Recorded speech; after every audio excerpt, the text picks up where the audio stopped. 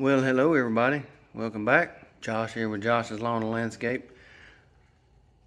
Thank you for taking the time out to watch, and I hope you enjoy this one. I'm going to try to make it quick. As you can see, I'm in the shop. It's dark. Got my hands dirty.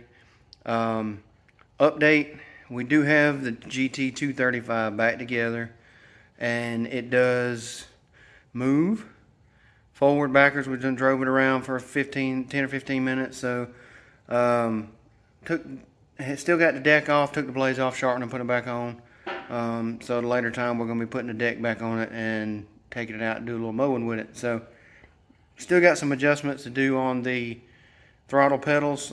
Something got a little off when we took it apart to put it back together. So but it does move forward and reverse, just needs some little adjustments. So that is back together. And I might show it here in a minute, but as you can tell, got a little sweat going on. Hey, it's a little after 9 o'clock, about 9:15ish.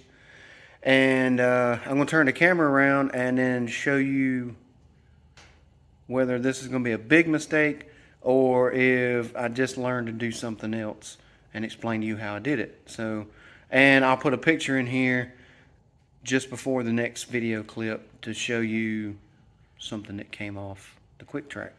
So stick around. Well, alright, as you can see, I've got the Quiktrak up on the ramps, and that was what was in the picture, by the way. That's the old drive belt, and if you can recall, the pulleys under here were touching. Look at there. New drive belt, a little shorter. These two pulleys were actually touching. You can see the rub line on top where it was touching the top of this pulley. So obviously either that's just an old belt and it got stretched, which is a possibility, but that's an awful lot of stretch. But anyway, that's on, and if anybody knows what that is, this might be where I messed up. But I saw that this was the way somebody did it, so I'm taking a chance. I have actually removed the PTO clutch and the belt / blade pulley. So yeah, those are off. There's the bolt that holds it all on once you get it back on there. So I did put a little grease inside of these, so when I go to slide it back on, hopefully it will slide up on the drive shaft a little easier. And so obviously this belt is better suited for this mower, and it may even improve response with it putting that much more tension on it. But we're going to see once I get this back together. And there's the plug that the harness wire normally plugs into. So the only other way to do it, and I don't know if you can see it, let me see if I can shine the light in here, is if you look at that bracket right there. It's kind of hard to see.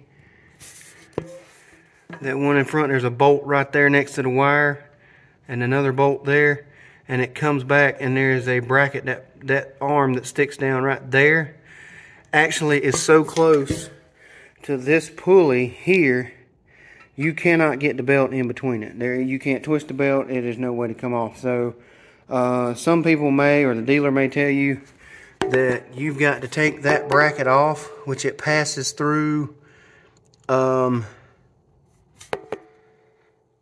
the back of the bracket here, and it's actually mounted. I don't know if you can see it. Well, I got a ratchet on it. It's right over there.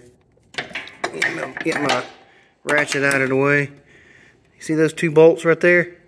That's what's holding that bracket on. But it's a bolt and a nut on the back. It is a 13 millimeter, but funny thing is you had to find a way to get either a really long extension and maybe an impact. You might can get it off a little easier. But this is simply take the bolt out of the PTO clutch, drop it down, and this one's been probably original because it was kind of had to do some tapping with my mallet to get it off.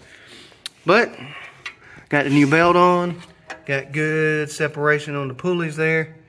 So I'm gonna try to get this back together.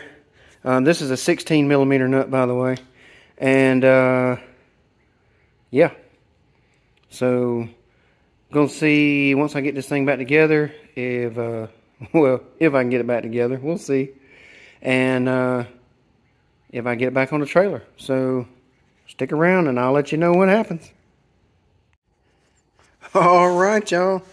A little bit of grunt work, but let's see if I can slide up under here and get y'all a decent look at this. It's back. PTO clutch mounted. Both belts on. As I mentioned before, good space on the pulleys. That's a good, probably 3/8 of an inch or better. So no pulleys touching. And I got this one back on for the belts. So yeah. Now all I got to do is take it down off the ramps and make sure that it moves and the blades come on. So I'm going to run it out here real quick in the dark. Quick, probably 30-second run. And I'll come back and let you know if I'm a halfway decent shady mechanic. Yes, I said shady, not shade tree. But hey, here we go again with the Quiktrak. You've seen the shredding in the belt. It's like right there. It's like 2 or 3 cuts right there together. So probably wouldn't have been long before it left me sitting in the yard, and I probably would have been pushing it off that cliff that me and Wild Bill talk about every once in a while. So shout out to Wild Bill, Wild Bill's Adventures. Y'all check his channel out. And let me run this thing out here, make sure it works, and then I'll be back to close it out. Alright, so as you can see, it's back up on the blocks, or the ramps, and took it out, drove good, turned the blades on, nothing happened, and so turned them off and on a couple times. I did also replace the platform switch here, but I checked it when I got back, it's working good. So I got to looking around, and somehow what appears to have happened, if you can see that disc there on the clutch, I think it's just in a bind.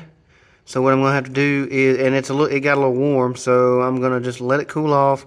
I'm going to leave it parked here, and yeah, I'll come back tomorrow, unplug the wire, loosen the bolt, double check, make sure that gets under that lip, and then once it does, tighten it back up, and make sure we got it running right. So that's that. So that's that one. Thank y'all for watching. Hopefully y'all learned a little something out of this one. And I'll do an update on this once I get it back together. But for now, I got the Z-Track on the trailer. I'm going to put everything up here in the shop and run up to the house and grab me a little bite of something before I jump in the shower. So as you can tell, I need it. Nice and grungy. So again, thank y'all for watching.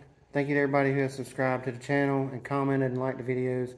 If you haven't yet, hit that subscribe button down at the bottom. Leave me a comment, let me know what you think, leave me a thumbs up if you enjoyed it, and y'all be safe, be kind, be blessed. Catch you on the next one. Thanks everybody.